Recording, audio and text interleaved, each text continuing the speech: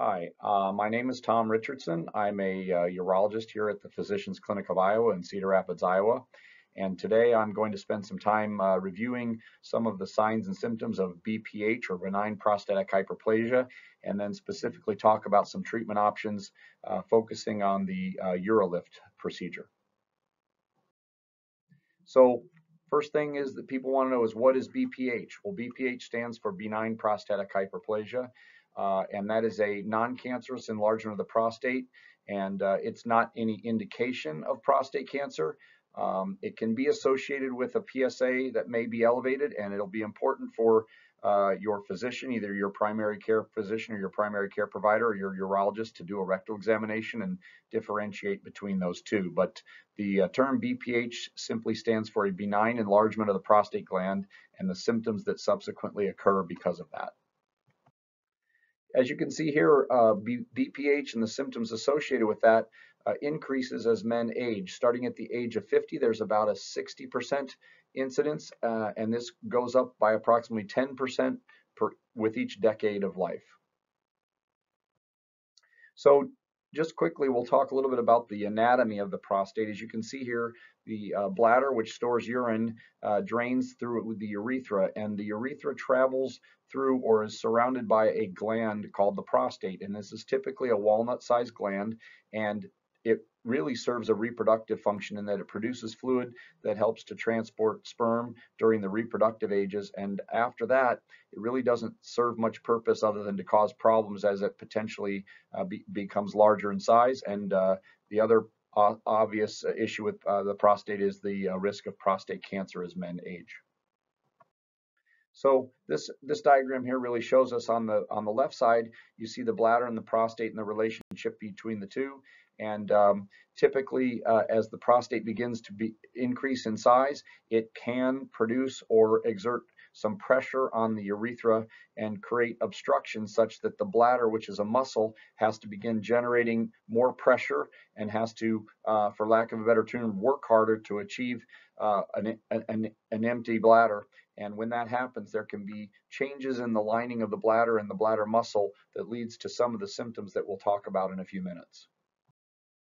So how do we recognize the symptoms of BPH? Well, oftentimes when you come to see us in the office, we're going to have you complete a survey called the International Prostate Symptom Score, and it essentially asks you these questions and has the patient give a numerical score from 1 to 5 for each one of those. But some of the typical symptoms, as you will see here, is urinary frequency, particularly associated with an urge to urinate that may or may not be something that the patient can control and may result in some urinary leakage that's without warning or something that can't be suppressed.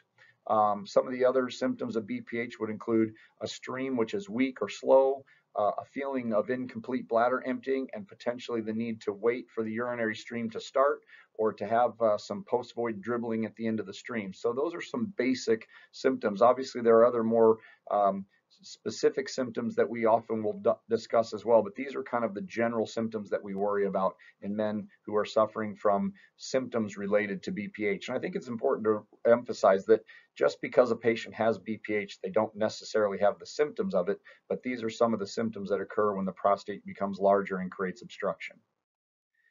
So obviously, quality of life becomes a big issue with men who have BPH, and we find that a lot of men will start to alter their lifestyle because of their symptoms. Many of them state they're sleepy during the day because they're up many times at night to urinate.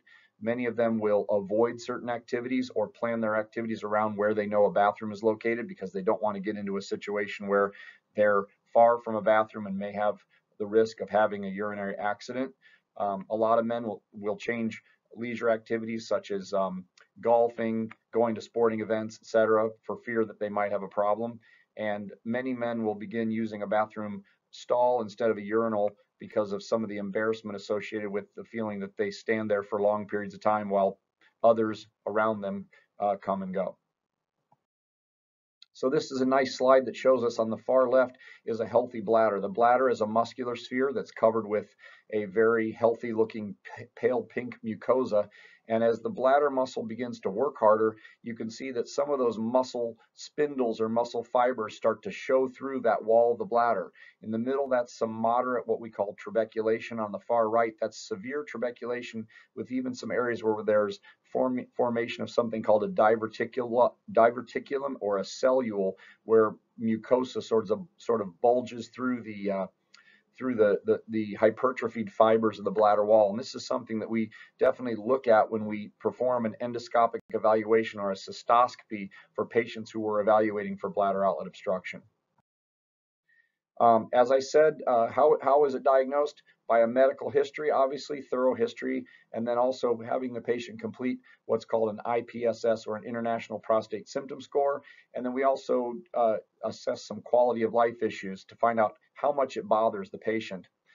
Obviously, if we're concerned that someone is having symptoms related to BPH, there's a basic examination that would be completed at the time of the first evaluation, which would include a rectal examination to assess the size of the prostate, assess a urinalysis, and more than likely a PSA blood test based upon the patient's age. And then more diagnostic testing can be performed, which includes a uroflow test, which can determine a patient's urine flow rate and compare that to what is normal. Some bladder pressure studies to determine how much pressure the bladder is having to generate to achieve a flow.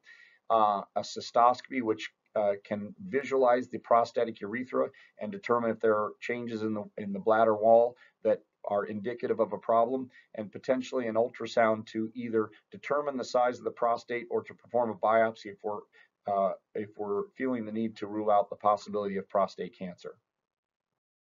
So the treatment options for BPH and the symptoms that go along with that are variable and along the continuum. In some men, they have some mild symptoms. They're not particularly bothered by them. We may just simply watch those patients, but make sure that we're seeing them back, because we know these symptoms can progress and we don't want to miss the window of opportunity to treat and correct the problem.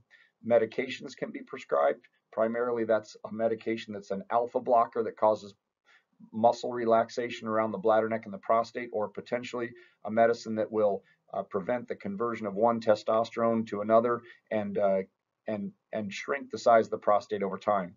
On the other end of the spectrum are more invasive treatments. The gold standard for many years was a transurethral surgery to essentially shave out a large portion of that glandular enlargement to create a wider passageway, but obviously this is a surgical procedure, requires an anesthetic, a hospital stay, and recovery. More recently, there are newer procedures, laser procedures, water vapor therapies, and right in the middle is the urolift procedure. And the urolift procedure is a minimally invasive treatment that can be typically done in an office-based setting with a short period of recovery and very good long-term results with minimal side effects. This is a nice picture here that shows how the urolift system works. On the far left, you have an enlarged prostate that's squeezing the outlet, causing obstruction. And then this shows the cystoscope in place, where a delivery device is used to essentially place these urolift tabs into the prostatic urethra, which essentially pulls the prostatic urethra open, creating a wider passageway for urine to flow. And this picture here shows placing 4 devices, but occasionally we can implant up to 6 and perhaps even 7 in some circumstances, depending upon each patient's anatomy. This is a nice picture that shows the size of the permanent urolift implant. The nitinol capsular tab is delivered through a needle through the prostate, and it anchors itself to the outside capsule of the prostate. And then the device is used to tension the device and then place the urethral end piece, which is what creates the tension to pull the urethra open and results in a wider passageway. A good example here, the picture on the left shows the patient's prostate near the distal part of the prostatic urethra before it becomes the external sphincter. And you can see the lateral lobes are coapting or kind of kissing in the middle and creating very little passageway for urine to flow. And on the right side, this is a picture after treatment when the urolift tabs have been placed and pulled open the curtains, if you will, and created a wider passageway for urine to flow. And one thing that I think we as urologists have learned and patients are starting to understand is it doesn't take a very wide passageway for someone's flow to improve dramatically and their symptoms to improve significantly. So that's kind of a brief overview of what is BPH, or benign prostatic hyperplasia. Essentially, prostatic enlargement that may cause obstruction and the resultant symptoms that go along with that. The next step would be to take the IPSS survey, determine what your symptom score is, and if you feel like your symptoms have gotten to the point where they're bothersome and they're affecting your quality of life, or you want to no longer take a medication that you might be taking, the next step would be to seek out an appointment with your primary care provider or a urologist for a more thorough and detailed evaluation. Once again, just want to thank you for your time. Hope this has been helpful in educating you a bit about BPH and UroLift as a treatment option. Thank you.